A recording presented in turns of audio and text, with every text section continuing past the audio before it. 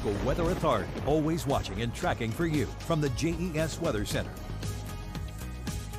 Hi there, friends. I'm meteorologist Jeff Hanowich. All is quiet here locally, all is quiet here regionally. To find any sort of rain showers, you have to head towards Alabama or up, say, towards Michigan. And there may even be a couple of showers towards Kansas.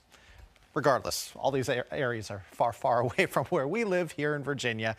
And it looks like our next weather maker will be that guy right there, a cold front. This blue line, it represents big changes for us. This cold front is going to change everything for us. It's going to swing in Wednesday night into Thursday. Initially, it's going to bring us the chance for some spotty showers and a couple of thunderstorms. But behind it, we turn much, much cooler. Keep in mind, fall starts Thursday evening. The first full day of fall is Friday, and it's going to feel like fall as we really start out the season.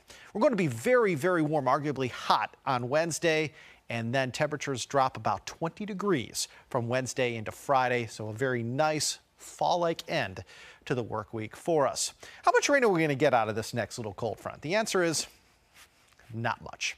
Most of us will see less than 1/10 of an inch of rain if you see any rain at all. More of us will actually stay dry than get wet, with perhaps the best chance for this isolated activity being in the mountains. I think our westernmost areas have a better chance for a couple of showers in comparison to our easternmost areas.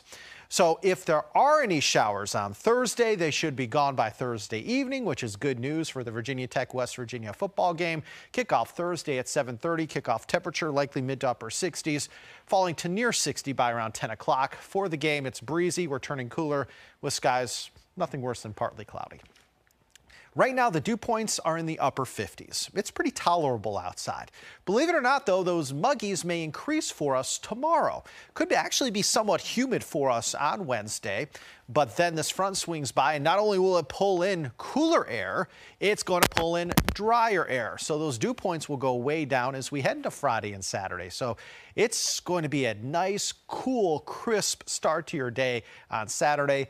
Ditto on Sunday. Right now, temperatures stand mid to upper 50s in Wytheville, a little milder in Blacksburg, 62. Still 72 in Roanoke, that's the hot spot. 65 in Lynchburg, low to mid 60s. Hot Springs, Covington, and Lexington. Let's go zone by zone for tomorrow. High temperatures in the NRV around 85, 87 in the Highlands, 89 in Roanoke, near 90 in both the Lynchburg and the South Side zones. For tonight, mostly clear, mild. Maybe a little bit of fog developing later tonight. Overnight lows between about 53 and 60. For the day tomorrow, we're going to call it hot because a couple folks could get near 90, and we don't have that much left in September. Overall, though, we're going to be mainly sunny, maybe a little more cloud cover later in the day.